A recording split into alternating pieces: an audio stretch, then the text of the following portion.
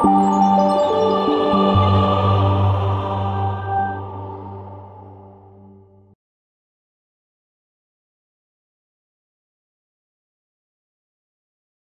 everyone, welcome to Hira's Spoken English class. இப்போ நம்ம self introduction பற்றி தான் பார்க்க போகிறோம். ஒரு ஜாப்க்கு போகிறீங்கனாலே இப்போ ஃபஸ்ட்டு ஸ்டெப்பு செல்ஃப் இன்ட்ரடக்ஷனாக ஆயிடுச்சு.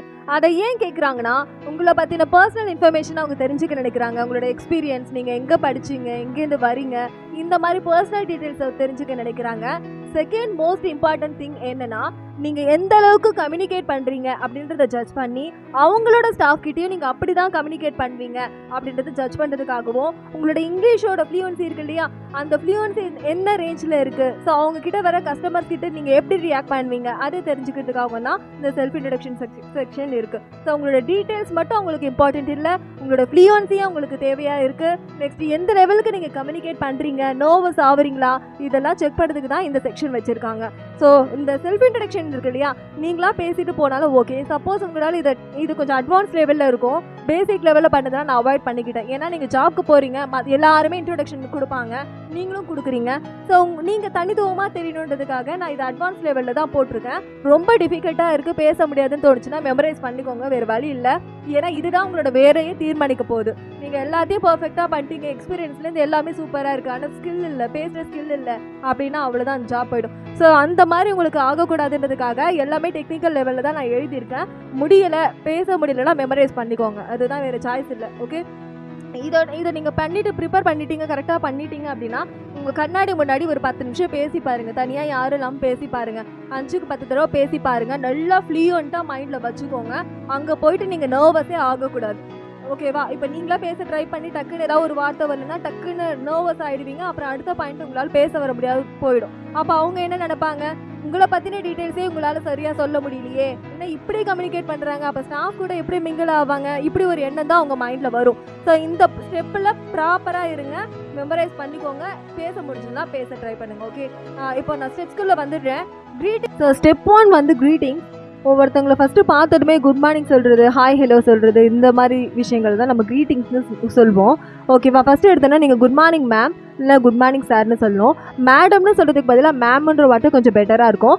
Good morning ma'am, good morning sir. ஆஃப்டர்நூன்னு சொல்லிக்கோங்க. ஓகே, நெக்ஸ்ட்டு பாருங்கள். அப்புறம் பதற்றத்தில் வந்து ஆஃப்டர்நூன் டைமிங்கில் மார்னிங் அந்த மாதிரிலாம் மென்ஷன் பண்ணிடாதீங்க. கொஞ்சம் எக்ஸாக்டாக கரெக்டாக சொல்லுங்கள், அந்த டைமிங் பொறுத்து என்ன சொல்லணுமோ சொல்லுங்கள். First of all, thank you for giving me this wonderful opportunity. I'm very pleased to introduce myself. Okay, so first of all அவங்களுக்கு வந்து இந்த ஒண்டர்ஃபுல் ஆப்பர்ச்சுனிட்டி கொடுத்ததுக்கு தேங்க்ஸ் சொல்கிறன்ற மாதிரி சொல்லிட்டு நெக்ஸ்ட் என்ன சொல்லிருக்கேன்னா, என்னை பற்றி இன்ட்ரடியூஸ் பண்ணிக்கிறதுக்கு நான் ரொம்ப மகிழ்ச்சி அடைகிறேன்னு சொல்லிட்டு அர்த்தம். ஓகேவா? ஸோ ஃபர்ஸ்ட் இன்னொரு தடவை ரீட் பண்ணி காமிக்கிறேன். Good morning ma'am, first of all, thank you for giving me this wonderful opportunity. I'm very pleased to introduce myself. அவ்வளோதான் greetings. ஓகேவா? ரொம்ப சிம்பிள் தான். ஓகே, ஃபஸ்ட்டு இந்த தேங்க்யூ சொல்லி ஸ்டார்ட் பண்ணுங்கள், அது கொஞ்சம் இம்ப்ரெசிவாக இருக்கும். ஓகேவா? தேங்க்யூ. நெக்ஸ்ட்டு ஸ்டெப் பார்க்கலாம். பர்சனல் இன்ஃபர்மேஷனில் தேவையில்லாத டீட்டெயில்ஸ் எல்லாத்தையும் அவாய்ட் பண்ணிக்கோங்க. எதுலாம் உங்களுக்கு வந்து வேல்யூ ஆட் பண்ணுமோ அது எல்லாத்தையும் எக்ஸ்ட்ரா ஆட் பண்ணிக்கோங்க. மார்க் வந்து ரொம்ப லோவாக ஸ்கோர் பண்ணிங்கன்னா இந்த ஸ்டெப்பை கூட நீங்கள் அவாய்ட் பண்ணிக்கோங்க. இதுக்கு பதிலாக என்ன பண்ணிக்கலாம்னா, நீங்கள் என்ன ஊரில் படிச்சிங்களோ அதை ஆட் பண்ணிக்கோங்க. ஓகேவா? மார்க் அதிகமாக இருந்தது, அப்படி ஒரு லெவலுக்கு ஓகேவா இருந்ததுன்னா ஆட் பண்ணிக்கோங்க. அதே மாதிரி வந்து பார்த்தீங்கன்னா உங்கள் ஃபாதரோட ஒர்க் இருக்கு இல்லையா, ஜாப் என்ன பண்ணுறாங்க, அதெல்லாம் கூட நீங்கள் ஆட் பண்ணிக்கலாம். சப்போஸ் வந்து உங்கள் வீட்டில் வேறு யாராவது எங்கேயாவது ஃபாரின் கண்ட்ரீஸில் ஒர்க் பண்ணுறாங்க, இல்லை ஒரு நல்ல ஃபீல்டில் இருக்காங்கன்னா உங்கள் பிரதரோ சிஸ்டரோ அதை கூட நீங்கள் ஆட் பண்ணிக்கலாம். எதெல்லாம் உங்களுக்கு நெகட்டிவ் பாயிண்ட்ஸாக தோணுதோ அதை பர்சனல் இன்ஃபர்மேஷனில் கொண்டு வந்து சேர்க்காதீங்க. ஃபேமிலி பற்றி நீங்கள் சொல்ல விருப்பப்பட்டால் சொல்லலாம். இப்போ ஃபார் எக்ஸாம்பிள் IELTS TOEFL இன்டர்வியூலாம் இருக்குது இல்லையா, அதில் பார்த்தீங்கன்னா ஸ்பீக்கிங் செக்ஷன்லேயே நீங்கள் 5 நிமிஷம் செல்ஃப் இன்ட்ரடக்ஷன் பேசுகிற மாதிரி இருக்கும். அது IELTS TOEFL PTனா ஃபாரின் போகிறதுக்கான எக்ஸாம். ஸோ அந்த மாதிரி நீங்கள் 5 நிமிஷம் பேசியே ஆகணுன்ற கட்டாயத்தில் உங்கள் ஃபேமிலி பற்றிலாம் நீங்கள் பேசிக்கலாம். இப்போ நீங்கள் 1 மினிட் 2 மினிட் பேச போகிறீங்கன்னா உங்கள் ஃபேமிலி பற்றின டீட்டெயில்ஸை நீங்கள் அவாய்ட் பண்ணிக்கலாம். ஓகேவா? ஆனால் நீங்கள் இன்ட்ரடக்ஷன் பார்ட் வந்து ஒரு 5 மினிட்ஸ்க்கு ப்ரிப்பேர் பண்ணி வச்சுக்கிறதுக்கு பெட்டர். ஏன்னா நீங்கள் என்ன தான் பேசுகிறீங்கன்னு சொல்லிட்டு கடைசியில் உட்காந்து பார்ப்பாங்க, எந்தளவுக்கு பேஷன்ஸாக இருக்கீங்க, பேசி முடிச்சுட்டு என்ன பண்ண போகிறீங்க, அந்த 1 மினிட்ல பேசுகிறீங்களா, அது கூட டியூரேஷன் கால்குலேட் பண்ணுவாங்க. ஸோ பெட்டர் நீங்கள் ப்ரீ பிளான்டாக இருந்துக்கோங்க. ஓகே, ஸோ நான் என்ன எழுதியிருக்கேன்னா, I am Hitha from Chennai. My name இஸ்ன்றதை நான் எழுதலை. மை நேம் இஸ்ன்றதெல்லாம் LKG பசங்க கூட சொல்லுவாங்க, அதை அவாய்ட் பண்ணிக்கோங்க. ஐ எம் ஹிதா. ஓகேவா? ஃப்ரம் சென்னை. என்ன பிளேஸ்லேயே வரீங்க, உங்களோட பிளேஸு, உங்களோட நேம் இங்கே வரும். I am Hitha from Chennai. முடிஞ்சுதா? அப்புறம் நீங்கள் ஸ்கூலிங் வந்து என்ன ஸ்கூலில் முடிச்சிங்கன்றதை இங்கே நேம் போட்டுக்கோங்க. உங்கள் ஸ்கூலோட நேம், 10th ஸ்டாண்டர்டோட உங்கள் mark percentage, 12th ஸ்டாண்டர்டோட mark percentage இங்கே போட்டுக்கோங்க. மார்க் ரொம்ப லோவாக இருந்ததுன்னா ஸ்கிப் பண்ணிக்கலாம். அதுக்கு பதிலாக உங்கள் ஸ்கூல் என்ன பிளேஸில் இருக்கோ அதை ஆட் பண்ணிக்கோங்க. நான் வந்து எங்கே கிராஜுவேட் ஆனேன்னா, என்ன ஃபீல்டில் நீங்கள் கிராஜுவேட் ஆகிருக்கீங்க, நீங்கள் பிஎஸ்சியா பிகாமா அந்த மாதிரி ஆட் பண்ணிக்கோங்க. நெக்ஸ்ட்டு பாருங்கள், நான் இன்ஜினியரிங் இந்த ஃபீல்டு இசியில் இது பண்ணிருக்கேன். So ECE. நெக்ஸ்ட்டு பாருங்கள், என் காலேஜ் நேமை நான் இங்கே போட்டிருக்கேன். உங்களோட காலேஜ் நேமை இங்கே போட்டு நீங்கள் காலேஜில் ஃபைனலாக என்ன மார்க் ஸ்கோர் பண்ணீங்க. இப்போ இன்ஜினியரிங்னா சிஜிபிஏன்னு சொல்லுவாங்க இல்லையா, அதே மாதிரி ஆர்ட்ஸ்க்குலாம் என்ன சொல்லுவாங்களோ அதை நீங்கள் மென்ஷன் பண்ணிக்கோங்க. அந்த பாயிண்ட் போட்டுட்டு இங்கே என்ன மார்க்குன்றதை இங்கே மென்ஷன் பண்ணிக்கோங்க. ஓகே. ஸோ இங்கே காலேஜோட என்ன ஃபீல்டில் முடிச்சிருக்கீங்க, காலேஜ் நேம், என்ன பாயிண்ட்ன்றதை ஆட் பண்ணிக்கோங்க. ஒரு முறை ரீட் பண்ணி காமிக்கிறேன். I am Hida from Chennai. I completed my schooling at ABC.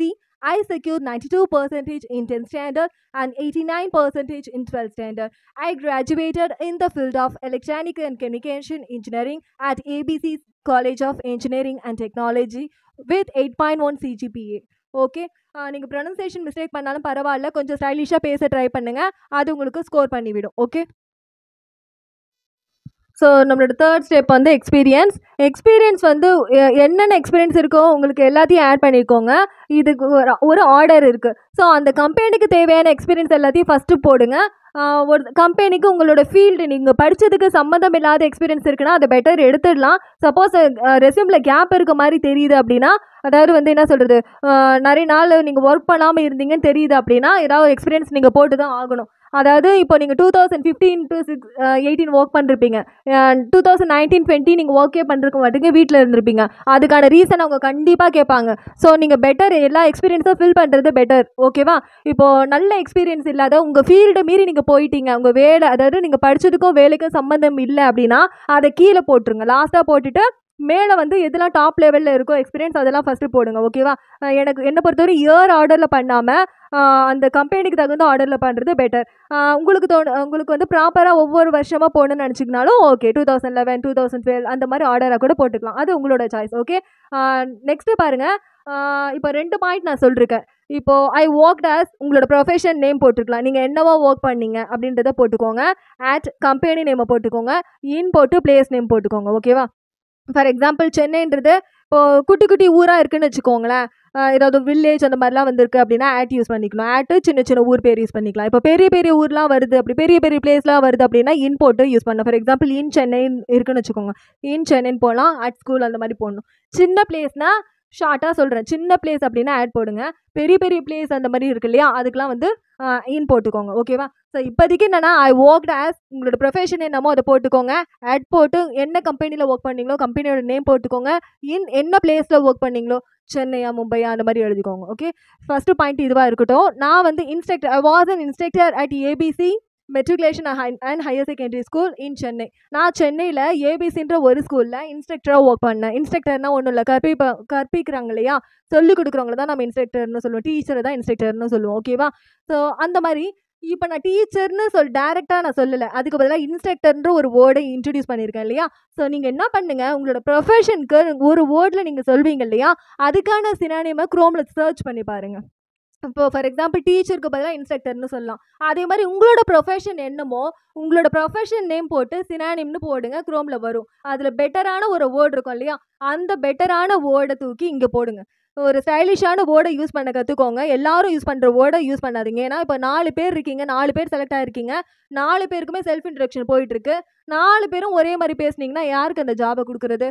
ஒருத்தவங்களை விட நீங்கள் பெட்டராக பேசுனீங்க அப்படின்னா தான் உங்களுக்கு அந்த ஜாப் கிடைக்கும் இல்லையா. ஸோ அந்த பெட்டரான வேர்ட்ஸை யூஸ் பண்ணுங்கள், பெட்டர் பர்சனாக ஷைன் பண்ணுங்கள். ஓகே. நெக்ஸ்ட்டு பாருங்கள், உங்களோட எக்ஸ்பீரியன்ஸ் பற்றி நீங்கள் சொல்லிவிட்டு நெக்ஸ்ட் என்ன பண்ணணும்னா உங்ககிட்ட நல்ல ஸ்கில் இருக்குன்ற மாதிரி ஒரு வார்த்தையை சொல்லிவிடுங்க. எனக்கு நல்ல டீச்சிங் ஸ்கில் இருக்க மாதிரி நான் சொல்லியிருக்கேன். ஓகேவா. அதாவது நான் வந்து இன்ஸ்ட்ரக்டர் டீச்சராக ஒர்க் பண்ணிருக்கேன், டீச்சிங் ஸ்கில் நல்லா இருக்குன்ற மாதிரி நானே ஒரு பாயிண்ட் ஆட் பண்ணிக்கிட்டேன். இதை வந்து ஸ்ட்ரென்த்தில் தான் சொல்லணும்னு இல்லை, எக்ஸ்பீரியன்ஸில் ஒரு பாயிண்ட் சேர்த்துக்கோங்க. ஓகேவா. எங்கெங்கெல்லாம் சான்ஸ் கிடைக்குதோ அங்கெல்லாம் உங்களை பற்றி ஏதாவது ஒரு பாசிட்டிவ் பாயிண்ட் ஆட் பண்ணிக்கோங்க. ஸோ இப்போ நான் டீச்சிங் ஸ்கில் என்கிட்ட நல்லா இருக்குன்னு, என்கிட்ட நல்ல டீச்சிங் ஸ்கில் இருக்குன்னு நான் போட்டிருக்கேன். அதே மாதிரி உங்களோட ப்ரொஃபஷன் என்னமோ ஐ பர்சஸ் குட் போட்டு அந்த ப்ரொஃபஷனோட ரிலேட்டடாக ஏதோ ஒரு வேர்ட் போட்டு ஸ்கில்னு போட்டுக்கோங்க. ஸ்கில்னா திறமைன்னு அர்த்தம். ஓகேவா. ஒரு முறை ரீட் அவுட் பண்ணி காமிக்கிறேன். I was an instructor at ABC matriculation and higher secondary school in Chennai. இந்த ஃபஸ்ட்டு பாயிண்ட் உங்களுக்கு யூஸ் ஆகாது. உங்களோட ஃபஸ்ட்டு பாயிண்ட் இது. ஐ ஒர்க்ட் ஆஸ் ப்ரொஃபஷன் என்னன்னு போட்டுக்கோங்க. அட் கம்பெனி நேம் போட்டுக்கோங்க. இன் பிளேஸ் நேம் போட்டுக்கோங்க. ஐ possess குட் டீச்சிங் ஸ்கில் நான் போட்டிருக்கேன். இந்த டீச்சிங் ஸ்கில்க்கு பதிலாக இந்த டீச்சிங்கிற வார்த்தையை எடுத்துட்டு அதுக்கு பதிலாக உங்களுக்கு என்ன ஸ்கில் இருக்கோ அதை போட்டுக்கோங்க. ஓகே, இப்போ ஸ்டெப் 4ல் ஸ்ட்ரென்த் பார்க்க போகிறோம். ஸ்டெப் 5ல் வீக்னஸ் பற்றி பார்க்க போகிறோம். உங்களோட ஸ்ட்ரென்த் வந்து மற்றவங்களுக்கு வீக்னஸ் மாதிரி தெரியக்கூடாது. அதை நல்லா பார்த்துக்கோங்க. உங்களோட ஸ்ட்ரென்த் மற்றவங்களுக்கும் ஸ்ட்ரென்த்தாக தெரியுதான்னு ஒரு முறை ரீசெக் பண்ணிக்கோங்க. நெக்ஸ்ட்டு பாருங்கள், நீங்கள் வீக்னஸாக சொல்லக்கூடிய பாயிண்ட்டு அவங்களுக்கு பாசிட்டிவாக அமையணும். உங்களோட ஸ்ட்ரென்த்தும் அவங்களுக்கு பாசிட்டிவாக தான் இருக்கணும், உங்களோட வீக்னஸும் அவங்களுக்கு பாசிட்டிவாக தான் இருக்கணும். அதாவது நீங்கள் தான் அதை வீக்னஸாக ஃபீல் பண்ணுற மாதிரி இருக்கணும். ஆனால் மற்றவங்களோட கண்ணுக்கு இது ஒரு சூப்பரான பாயிண்ட்டாக இருக்கணும். அதாவது வந்து அவங்களுக்கு அது ஒரு பாசிட்டிவ் ஃபீலை தான் கொடுக்கணும். உண்மையான வீக்னஸ்லாம் அதில் சொல்லிடாதீங்க. நீங்கள் வேலைக்குன்னு ஒரு ப்ளேஸ் ஆகிட்டீங்க அப்படின்னா உங்களோட வீக்னஸ் அவங்க நோட் பண்ணுவாங்க. ஓகேவா, உங்களை பின் பாயிண்ட் பண்ணுற இடம் உங்களோட வீக்னஸாக தான் இருக்கும். உங்களோட வீக்னஸை நீங்கள் ஹைட் பண்ணுறது பெட்டர். ஓகேவா, உங்களோட வீக்னஸ் இருக்கு இல்லையா, அதை ஒரு பாசிட்டிவ் அப்ரோச்சில் சொல்லுங்கள், ஒரு பாசிட்டிவான விஷயமா சொல்லுங்கள். அதுதான் நீங்கள் தான் அதை வீக்னஸாக நினைக்கிற மாதிரி இருக்கணும். மற்றவங்க கண்ணுக்கு அது பாசிட்டிவாக இருக்கணும். இதை நல்லா நோட் பண்ணிக்கோங்க. உண்மையான வீக்னஸை நீங்கள் வந்து ரெப்ரசன்ட் பண்ணிடக்கூடாது. ஓகே, நெக்ஸ்ட்டு வந்து ஸ்ட்ரென்த்தை பார்த்துடலாம். உங்களோட ஸ்ட்ரென்த் எப்படி இருக்கணும்னா மற்றவங்களுக்கு யூஸ்ஃபுல்லாக இருக்க வகையில் இருக்கணும். அதாவது அந்த கம்பெனினா என்ன எதிர்பார்ப்பாங்க, அவங்களோட எம்ப்ளாயீஸ் கூட நல்லா கம்யூனிகேட் பண்ணணும்னு நினைப்பாங்க. நெக்ஸ்ட்டு அவங்களோட ஒத்துழைச்சு போகணும், கோஆர்டினேட் பண்ணணும்னு சொல்லி நினைப்பாங்க. நெக்ஸ்ட் என்ன பண்ணுவாங்க, எல்லா கம்பெனிலுமே பார்த்தீங்கன்னா ப்ரெஷர்னு ஒன்று இருக்கும். எல்லாருமே ப்ரெஷர் வந்து ஹேண்டில் பண்ணுற மாதிரி இருக்கணும். பாதிலே நீங்கள் போயிடக்கூடாது இல்லையா. ஸோ உங்களால் ப்ரெஷரை ஹேண்டில் பண்ண முடியுன்றத ஒரு வார்த்தை நீங்கள் சொல்லிவிடுங்க. நெக்ஸ்ட்டு வந்து டெசிஷன் மேக்கிங் இருக்கு இல்லையா, ஏதோ ஒரு ப்ராப்ளம்னு வருதுன்னா உங்களால் டக்குன்னு டெசிஷன் எடுக்க முடியுதான்னு அவங்க பார்ப்பாங்க. ஸோ அதை பார்த்துக்கோங்க. நெக்ஸ்ட்டு நீங்கள் கம்பெனிக்குன்னு போயிட்டீங்க அப்படின்னா புது புது விஷயங்களை எனக்கு கற்றுக்கிற மாதிரி இருக்கும். ஸோ உங்களுக்கு லேர்னிங் கெப்பாசிட்டி இருக்கு இல்லையா, அது அதிகமாக இருக்க மாதிரி இருக்கணும். குயிக் லேர்னிங் இருக்க மாதிரி காமிச்சிக்கணும். ஸோ ஒரு கம்பெனிக்கு தேவையான இந்த 5 பாயிண்ட்டுமே நான் இங்கே எழுதிட்டேன். எங்கே போனாலுமே சரி, ஸோ இந்த 5 பாயிண்ட் அவங்களுக்கு தேவை. அந்த 5 பாயிண்ட்டுமே உங்ககிட்ட இருக்க மாதிரி நீங்கள் காமிச்சிக்கோங்க. இருக்குதோ இல்லையோ சொல்லிவிடுங்க. ஓகேவா, ஐ பிலீவ் மை ஸ்கில், அதாவது ஸ்கில்ஸ்னால் திறமை. I believe my skill include communication, coordination, handling pressure, quick decision making and quick learning. இது எல்லாத்தையும் தான் இப்போ நான் மீனிங் சொன்னேன். ஓகேவா, அவங்க எம்ப்ளாயோட நல்ல உரையாடுறது, கம்யூனிகேட் பண்ணி போகிறது, கோஆர்டினேஷன் அவங்களோட ஒத்துழைக்கிறது, ப்ரெஷரை தாங்கிறது, குயிக்காக டெசிஷன் எடுக்கிறது, சீக்கிரம் கற்றுக்கிறது. ஸோ இதெல்லாம் தான் உங்களோட ஸ்ட்ரென்த்தாக இருக்கணும். அந்த கம்பெனிக்கு அதாவது நீங்கள் என்ன போஸ்ட்டுக்கு அப்ளை பண்ணுறீங்களோ அதுக்கு தகுந்த மாதிரி ஸ்ட்ரென்த்தை லைட்டாக மாற்றிக்கோங்க. உங்ககிட்ட இருக்கிறதான் போடணும்னு இல்லை, இல்லாததையும் இருக்கிற மாதிரி போட்டுக்கலாம். ஓகே, நெக்ஸ்ட்டு பாருங்கள், வீக்னஸ். நான் இப்போ இங்கே என்ன போட்டிருக்கேன்னா, நான் ஒரு அடமெண்ட்டான பர்சன். அதாவது எனக்கு ஏதாவது ஒன்று வேணும்னா அதை நான் அடையிற வரையும் நான் ஃபைட் பண்ணுவேன்னு சொல்லி போட்டிருக்கேன். ஓகேவா, எனக்கு ஏதாவது ஒன்று வேணும்னா அதை நான் அடையிற வரையும் நான் ஃபைட் பண்ணுவேன். நான் ஒரு அடமெண்ட்டான பர்சன், பிடிவாத குணம் இருக்க ஒரு பர்சன்ற மாதிரி நான் போட்டிருக்கேன். அது ஃபஸ்ட்டு அவங்களுக்கு என்ன தோணுன்னா, என்ன சொல்கிறது, அவங்களுக்கு அது நெகட்டிவாகவும் தோணலாம், பாசிட்டிவாகவும் தோணலாம். அந்த சப்போஸ் அவங்களுக்கு நெகட்டிவாக தோணிடுச்சு அப்படின்னா அதை காம்ப்ரமைஸ் பண்ணுறதுக்காக இங்கே ஒரு வேர்ட் நான் இன்ட்ரடியூஸ் பண்ணிருக்கேன். அதாவது ஃபெயிலியர் தான் வந்து சக்ஸஸோட ஸ்டெப்பிங் ஸ்டோன்ன்ற மாதிரி போட்டிருக்கேன். ஓகேவா, ஃபெயிலியர்ன்றது தான் சக்ஸஸோட ஸ்டெப்பிங் ஸ்டோன். அதாவது எனக்கு தேவையானதுக்காக நான் ஃபெயில் ஆனாலுமே சரி போராடுவேன்றத அந்த நெகட்டிவ் இதை காம்ப்ரமைஸ் பண்ணுற மாதிரி கீழே ஒரு ஸ்டேட்மெண்ட் போட்டுட்டேன். ஓகேவா, அப்போ வந்து உங்களோட நெகட்டிவ் பாயிண்ட்ஸை நீங்கள் பாசிட்டிவாக காட்டணும். சப்போஸ் அது உங்களுக்கு தோணுச்சுன்னா, அவங்க மைண்டில் நெகட்டிவிட்டி தோணுச்சுன்னா இந்த மாதிரி எதையாவது ஒரு யோசித்து டக்குன்னு போடுங்க. இதை நான் வந்து ஆன் ஸ்பாட் போட்டது தான். இப்போ பார்த்தீங்கன்னா படித்து காட்டுறேன். நான் ஒரு பிடிவாத குணமாக இருக்க பர்சன். எனக்கு ஏதாவது ஒன்று வேணும்னா அதுக்காக நான் ஃபைட் பண்ணுவேன். அதை அடையிற வரையும் நான் ஃபைட் பண்ணுவேன். ஏன்னா நான் நம்புகிறேன் ஃபெயிலியர் தான் வந்து சக்ஸஸ்க்கான ஸ்டெப்பிங் ஸ்டோனுன்றதை நான் நம்புகிறேன். ஓகேவா, இப்போ நான் ஒரு முறை ரீட் அவுட் பண்ணி காமிக்கிறேன். இதையே நீங்கள் போட்டுக்கலாம். அப்படி இல்லைன்னா நீங்கள் வேறு என்ன போடலான்னா, என்னோடய ஒர்க் இருக்கு இல்லையா, எனக்குன்னு ஒரு ஒர்க் அசைன் பண்ணிட்டாங்க அப்படின்னா அந்த ஒர்க்கை நான் முடிக்கிற வரைக்கும் நான் ரெஸ்ட் எடுக்க மாட்டேன் இப்படின்னு படிக்கலாம். அதனால் ரெஸ்ட்டுன்றது முக்கியம் தான். பட் இருந்தாலும் என் ஒர்க்கை நான் முடிச்சிட்ட பிறகு தான் நான் ரெஸ்ட் எடுப்பேன். அந்த குணம் எனக்கு இருக்குது, அதை நான் மாற்றிக்கணும்னு நினைக்கிறேன். அந்த மாதிரி வேணால் போடலாம். ஓகே, இப்போ நான் ரீட் அவுட் பண்ணி காமிச்சிடுறேன். I am an adamant person. If I want to achieve something, I fight for it until I get it. As I believe that failure is a stepping stone of success. Step 6 என்னன்னு பார்த்தீங்கன்னா short term goal. Short term goal அப்படின்னா என்ன அர்த்தம்னா, குறுகிய காலகட்டத்தில் நீங்கள் என்னத்தை அடைய நினைக்கிறீங்க, குறுகிய கால லட்சியமாக என்ன இருக்குன்னு சொல்கிறது தான் short term goal. Long term goal அப்படின்னா என்னென்னா, ஒரு 5 வருஷத்துக்கு அப்புறம் 10 வருஷத்துக்கு அப்புறம் நீங்கள் என்ன அடைய நினைக்கிறீங்க, 5-10 வருஷம் கழிச்சு உங்களோட லட்சியம் என்னவா இருக்குது அப்படின்றது தான் லாங் டேர்ம் கோல். ஓகேவா, ஷார்ட் டேர்ம் கோல் ரெண்டு கோலாக பிரிச்சுக்கோங்க. ஒன்று மென்ஷன் பண்ண வேணாம். அது உங்களோட டியூரேஷன் இன்க்ரீஸ் பண்ணி கொடுக்கும். ப்ளஸ் வந்து கண்டென்ட் நிறைய மாதிரி இருக்கும், பேசுறதுக்கான டைமும் நீங்கள் எடுத்துக்கலாம். ஓகேவா, ஸோ ஷார்ட் டேர்ம் கோல் அப்படின்றது என்னவா நீ எப்படி சொல்லலாம் அப்படின்னா, எல்லாரும் என்ன சொல்லுவாங்கன்றதை ஃபஸ்ட்டு சொல்கிறேன். எனக்கு வந்து நல்ல கம்பெனியில் ஒரு ஜாப் வேணும் அப்படின்றத எழுதுவாங்களே. எல்லாருக்குமே நல்ல கம்பெனில ஜாப் வேணும் தான். அப்ப அவங்களோட செல்ஃப் இன்ட்ரோக்கும் உங்களோட செல்ஃப் இன்ட்ரோக்கும் என்ன வித்தியாசம் இருக்கு? அப்போ எல்லாருக்கும் ஜாப் வேணும். அப்ப அதுதான் நம்மளோட எய்மா? நம்மளோட ட்ரீம் ஜாப் அச்சீவ் பண்ணணுன்றது நம்மளோட எய்ம் இல்லையா? அப்போ நீங்க ட்ரீம் ஜாப்ன்ற ஒரு வார்த்தையை நீங்க பயன்படுத்துங்க. அது உங்கள ஒரு லட்சியவாதி மாரி காட்டும். அதாவது நீங்க உங்களோட ட்ரீம் ஜாப்க்கு தான் நீங்க வேலைக்கு போக நினைக்கிறீங்க அப்படின்றத அந்த ட்ரீம்ன்ற ஒரு வார்த்தையை நீங்க போட்டீங்கன்னா கரெக்ட்டா காமிச்சிரும். ஸோ இந்த ஒரு வார்த்தை போதும் மத்தவங்களோட செல்ஃப் இன்ட்ரோக்கும் உங்களோட செல்ஃப் இன்ட்ரோக்கும் ஒரு சின்ன டிஃபரன்ஸை சேர்க்கறதுக்கு. ஸோ இந்த மாதிரி ஒவ்வொரு வார்த்தையும் தனித்துவமா சேருங்க. அது உங்களுக்கு இன்னும் வேல்யூ ஆட் பண்ணிட்டே போகும். Okay. Next, my short-term goal is to get my dream job in a well-reputed company and to become financially independent. ஓகேவா? ஜாப் பற்றி சொல்லியாச்சு. ஸோ இது எல்லாருமே சொல்கிற பாயிண்ட் தான். நான் எக்ஸ்ட்ரா ஒரு பாயிண்ட் எப்போவுமே ஆட் பண்ணுவேன். அது என்னவே ஆட் பண்ணிருக்கேன்னா ஃபினான்ஷியலாக இண்டிபெண்ட்டாக இருக்கணும்னு நினைக்கிறேன். அதாவது ஸோ ஃபினான்ஷியலாக இண்டிபெண்ட்டாக இருக்கணுன்றது நான் இருக்கேன்றதை காட்டுறதுக்காக நான் ஃபினான்ஷியலாக இண்டிபெண்ட்டாக இருக்கணும்னு நினைக்கிறேன்னு சொல்லி போட்டிருக்கேன். ஓகேவா? அதாவது வந்து அந்த பாயிண்ட் உங்களுக்கு என்ன காட்டும்னா நீங்கள் வந்து யாரையும் டிபெண்ட் பண்ணி இருக்க விரும்பல, நீங்களே உங்களோட ஓன் ஸ்டாண்டர்ட் கிரியேட் பண்ணி நினைக்கிறீங்கன்னு ஒரு தாட்டை தோண வைக்கும். ஓகேவா? அதனால அதை நான் போட்டிருக்கேன் extra. Next long term goal இருக்கு இல்லையா? ஸோ 5 வருஷம் கழிச்சு நீங்கள் என்னவா இருக்க விரும்புகிறீங்க? நீங்கள் வீடு கட்ட நினைக்கிறீங்க, இல்லை வேறு ஏதாவது பண்ண நினைக்கிறீங்கன்னா அதை நீங்கள் போட்டுக்கலாம், எக்ஸ்ட்ரா போட்டுக்கலாம். பட் கெரியர் பொறுத்தவரை நீங்கள் ஏதாவது ஒன்று போடுற மாதிரி இருக்கும். அதாவது வந்து என்ன சொல்கிறது, நீங்கள் ஒரு ஸ்கில்டு ட்ரைனராக ஆகணும்னு நினைக்கிறீங்க, ஸ்கில்டு சாஃப்ட்வேர் இன்ஜினியராக ஆகணும்னு நினைக்கிறீங்க, நெக்ஸ்ட் வந்து டிஜிட்டல் மார்க்கெட்டிங் ஃபீல்டில் நீங்கள் ஒரு ஹெட்டாக இருக்கணும்னு நினைக்கிறீங்க. ஸோ இந்த மாதிரி தான் இருக்குன்னா அந்த நீங்கள் என்னவா இருக்க விரும்புகிறீங்களோ அதை இங்கே போட்டுக்கோங்க. நான் ஆல்ரெடி சொன்னேன், இன்ஸ்ட்ரக்டர்னா டியூட்டர்னு அர்த்தம். நான் அந்த வார்த்தைக்கு பதிலாக டீச்சருக்கு பதிலாக இன்ஸ்ட்ரக்டர்ன்ற வார்த்தை யூஸ் பண்ணியிருக்கேன். ஒரு முறை ரீட் பண்ணி காமிக்கிறேன். My long term goal is to become a highly skilled instructor. Okay, highly ஸ்கில்டுன்ற வார்த்தையை கண்டிப்பாக பயன்படுத்துங்க. ஓகேவா? நல்ல திறமை மிக்க ஒரு இன்ஸ்ட்ரக்டராக நீங்கள் நினைக்கிறீங்க, நல்ல திறமையாக இருக்க ஒரு சாஃப்ட்வேர் இன்ஜினியராக ஆக நினைக்கிறீங்க, அதாவது உங்களோட ஃபீல்டில் நீங்கள் ஷைன் பண்ண நினைக்கிறீங்கன்ற மாதிரி அது காட்டுது இல்லையா? ஸோ அந்த பாயிண்ட்டை ஆட் பண்ணிக்கிட்டு நீங்கள் வந்து ஒரு வீடு கட்டணும், இல்லை வேறு ஏதாவது பண்ணணும்னு உங்களுக்கு ஒரு எய்ம் இருக்குது அப்படின்னா அதை எக்ஸ்ட்ரா ஆட் பண்ணிக்கோங்க. ஓகேவா?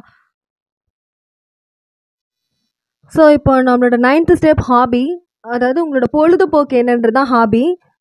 அது எப்படி நீங்கள் சொல்லணும் அப்படின்னா, நீங்கள் ரைட்டிங் டைரின்னு சொல்லிட்டு மென்ஷன் பண்ணலாம். ஏன்னா டைரி எழுதும் போது வந்து ஒரு நாளைக்கு எவ்வளோ செலவு பண்ணுறாங்க அதெல்லாம் சேர்த்து எழுதுவாங்க. ஸோ வந்து உங்களோட அந்த நாளில் என்ன நடந்ததுன்னு சொல்லிட்டு எக்ஸாக்டாக எழுதுவாங்க. ஸோ ரைட்டிங் டைரி வந்து ஒரு நல்ல ஹேபிட், அதை இன்க்ளூட் பண்ணிக்கலாம். அப்புறம் எக்ஸசைஸ் பண்ணுறதால நீங்கள் ஃபிட்டாக இருப்பீங்க இல்லையா? ஸோ அது உங்களோட ஃபிட்னஸ் வந்து குறிக்குது, அதனால் எக்ஸசைஸ் பண்ணுற மாதிரி எழுதிக்கலாம். நெக்ஸ்ட்டு உங்களோட மனசை அமைதியாக வச்சுக்கிற மாதிரி நீங்கள் எழுதணும். ஏன்னா ஒரு ஒர்க் ஃபீல்டை பார்த்தீங்கன்னா ப்ரெஷர் நிறைய இருக்கும். ஸோ அதை காம்பன்சேட் பண்ணுற மாதிரி உங்களோட ஃப்ரீ டைமில் நீங்கள் மெடிடேஷன் பண்ணுற மாதிரி எழுதிக்கலாம். இது எல்லாமே பாசிட்டிவான பாயிண்ட். ஓகேவா? நெக்ஸ்ட் வந்து மியூசிக் கேட்குற மாதிரி எல்லாரும் பண்ணக்கூடிய விஷயம் வந்து பஸ்ஸில் போகும்போது எங்கேயாவது போகும்போது மியூசிக் கேட்பாங்க. ஸோ இது எல்லாருக்கிட்டே இருக்கக்கூடிய பொதுவான ஹேபிட் லிசனிங் டு மியூசிக். ஓகேவா? இதெல்லாம் நீங்கள் வந்து பண்ணலாம். ஓகேவா? இப்போ நீங்கள் செஃப்பாக போகிறீங்க அப்படின்னு நினைக்கிறீங்க அப்படின்னா, நீங்கள் அப்ளை பண்ண ஃபீல்ட் செஃப்பாக இருக்கிறதால நீங்கள் என்ன பண்ணலாம், நல்ல டிசைனிங் ஒர்க் எதையா ஒன்று நல்ல ஃபுட் ஐட்டம்ஸ்லாம் நல்லா டெக்கரேட் பண்ணுவேன்னு சொல்லிட்டு எழுதலாம். அப்புறம் நான் இருக்க இடத்துல நல்லா க்ளீனாக வச்சுப்பேன்னு சொல்லிட்டு எழுதலாம். இப்போ நீங்கள் ஒரு கார்டனராக போகிறீங்க அப்படின்னா உங்களுக்கு பிளான்ட்ஸ்லாம் ரொம்ப பிடிக்கும், அதை ரொம்ப பராமரிக்கிறதுலாம் ரொம்ப பிடிக்கும். டெய்லிக்குமே 2 times வந்து வாட்டர், அதாவது பிளான்ட்டுக்கு தண்ணி ஊற்றுவேன், அந்த மாதிரி நீங்கள் எழுதலாம். வாட்டரிங் த பிளான்ட்ஸ் அந்த மாதிரி எழுதலாம். ஸோ என்ன ஃபீல்டு சூஸ் பண்ணுறீங்களோ அதுக்கு ரிலேட்டடாக ஒரு 2 பாயிண்ட் சூஸ் பண்ணிக்கோங்க. இது பொதுவாக எல்லா ஃபீல்டுக்குமே பொருந்தக்கூடியது. ஸோ டைரி இது எல்லாமே வேலிடான பாயிண்ட் தான். நீங்கள் ஃபிட்டாக இருக்குன்றதை குறிக்கக்கூடியதுக்கு எக்ஸசைஸ் எழுதியிருக்கேன், உங்களோட மனசை அமைதியாக வச்சுக்கணும்னு நினைக்கிறதுக்கு மெடிடேஷன் எழுதியிருக்கேன், மியூசிக் எல்லோரும் கேட்கக்கூடாது ரிலாக்ஸேஷன் டைமில் டைரியும் எழுதியாச்சு. ஸோ எக்ஸ்ட்ரா நீங்கள் எதாவது ஆட் பண்ணணும்னு நினச்சிங்கன்னா உங்கள் ஃபீல்டுக்கு தகுந்த மாதிரி ஆட் பண்ணிக்கோங்க. ரெசிக்னேஷன் பாயிண்ட்டுக்கு அப்புறமா வருவோம். ஸ்டெப் 11 பார்த்தீங்கன்னா that's all about me, thanks for your wonderful டைம்னு சொல்லி முடிச்சுக்கோங்க. உங்களை பற்றி அவ்வளோதான், இன்ஃபர்மேஷன் அவ்வளோதான். அவங்களோட டைமுக்கு நன்றின்னு சொல்லி முடிச்சுக்கோங்க. இப்போ எக்ஸ்ட்ரா ஒரு பாயிண்ட் சொல்கிறேன். நீங்கள் எதையாவது ஒரு ஜாப்பை விட்டுட்டு இன்னொரு ஜாப்க்கு நீங்கள் அப்ளை பண்ணுறீங்க இல்லையா? ஒரே கம்பெனியில் யாரும் இருக்க நினைக்க மாட்டாங்க. ஓகேவா? அடுத்தடுத்து போயிட்டு தான் இருக்கணும்னு நினைப்பாங்க. ஆனால் அவங்க என்ன கேட்பாங்களா, எதுக்கு ரிசைன் பண்ணிட்டு வருவீங்க, ஏன் போன கம்பெனிலேருந்து இங்கே வரீங்க அப்படின்ற மாதிரி கொஷின் கண்டிப்பாக கேட்பாங்க. ஸோ பொதுவாக கேட்கக்கூடிய 2 கொஷின்ஸ் நான் இங்கே ஆட் பண்ணியிருக்கேன். அப்போ நாம் என்ன சொல்லலாம் அப்படின்னா, அங்கே நிறைய ஹார்ட் ஒர்க் பண்ணிட்டோம், ரொம்ப நாளாக அங்கே நிறைய ஹார்ட் ஒர்க் பண்ணதால் இப்போ என்னுடைய கெரியரை நான் நெக்ஸ்ட் லெவலுக்கு எடுத்துகிட்டு போக நினைக்கிறேன், இப்போ நான் அதுக்கு ரெடியாக இருக்கேன்னு நினைக்கிறேன்னு சொல்லிட்டு நீங்கள் சொல்லலாம். அதாவது அதே பிளேஸில் சேம் பிளேஸ்லேயே ரொம்ப நாள் ஹார்ட் ஒர்க் பண்ணிட்டதால் இப்போ என்னுடைய கெரியரை நெக்ஸ்ட் லெவலுக்கு என்னால் கொண்டு போகிறதுக்கு நான் ரெடியாக இருக்கேன்னு ஃபீல் பண்ணுறேன் அப்படி சொல்லி நீங்கள் சொல்லலாம். ஓகேவா? இப்போ ரெஸ்யூமில் கேப் இருக்குன்னு சொல்லி கேட்குறாங்க அப்படின்னா நீங்கள் அந்த கேப்பில் வந்து ஏதாவது படித்த மாதிரி நீங்கள் காமிச்சுக்கோங்க. ஏதாவது வந்து லேர்ன் பண்ண மாதிரி, இல்லை வந்து லோக்கலில் இருக்க ஷாப்ஸில் எங்கேயா ஒர்க் பண்ண மாதிரி, அந்த மாதிரி ஏதாவது சொல்லிக்கோங்க. இல்லை லேர்ன் பண்ணன்றது சொல்கிறது ஒரு பெஸ்ட்டு சாய்ஸாக இருக்கும். Okay, thanks for your time. என்னோடய வீடியோஸை கம்ப்ளீட்டாக வாட்ச் பண்ணுங்கள். ப்ளேலிஸ்ட்டில் போயிட்டு 30 days வீடியோ சேலஞ்சில் பார்ட்டிசிபேட் பண்ணிக்கோங்க. 30 days எண்டில் கண்டிப்பாக உங்களாலையும் இங்கிலீஷ் பேச முடியும். உங்கள் ஃப்ரெண்ட்ஸ் அண்ட் ஃபேமிலிக்கு ரெக்கமெண்ட் பண்ணுங்கள். தேங்க்யூ.